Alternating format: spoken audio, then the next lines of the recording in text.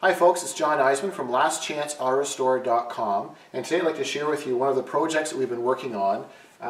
This is the bottom part of of Gertrude, which is a 1969 Volkswagen convertible Beetle. So basically we're doing a couple of things to this particular chassis.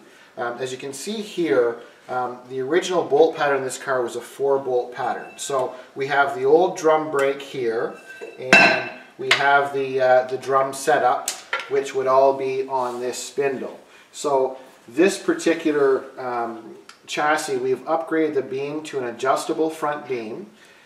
Here on we use the stock spindles, we've upgraded the shocks, and there's a really neat kit that you can buy. So to make these cars a little bit safer to drive, you can replace these drum brakes set up on the front of Beetles with a disc brake.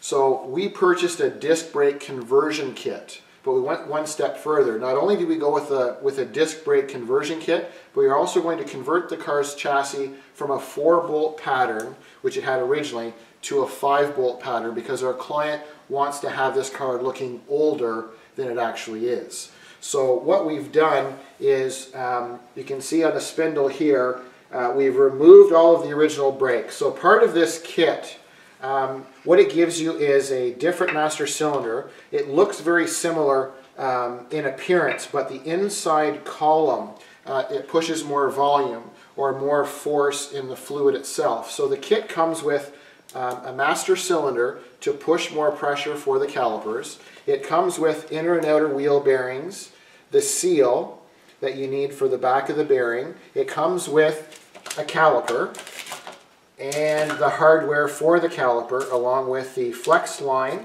and also the brake pads, and then most importantly the actual rotor. So this looks quite a bit different because this style being a 5-bolt pattern, it almost looks like a double rotor. So you can see here where it has this build out because of the style. Now a typical conversion kit, it wouldn't have this second set if we were going to maintain a 4-bolt pattern. But this particular upgrade, we're going with a 5-bolt. So this is what it would look like. So basically what we do is we'll pack the bearings, we'll install the rear bearing and the rear seal, and in the front, same thing with the outer bearing, we'll pack that and install it.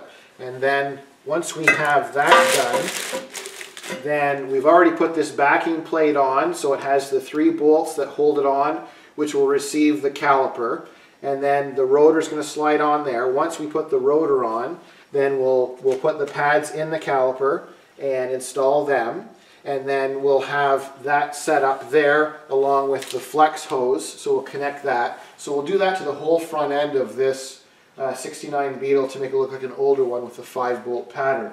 And then once we have the new master cylinder in the back, what we're going to do is we'll just take, there's a conversion plate to go from a 4-bolt to 5-bolt. So we'll continue as we're building this car, we'll give you continuous updates on how it's coming along. So we just thought it'd be neat to share with you disc brake conversion kits for Volkswagen Classic Beetles. So thanks for watching. I'm John from LastChanceAutorestore.com.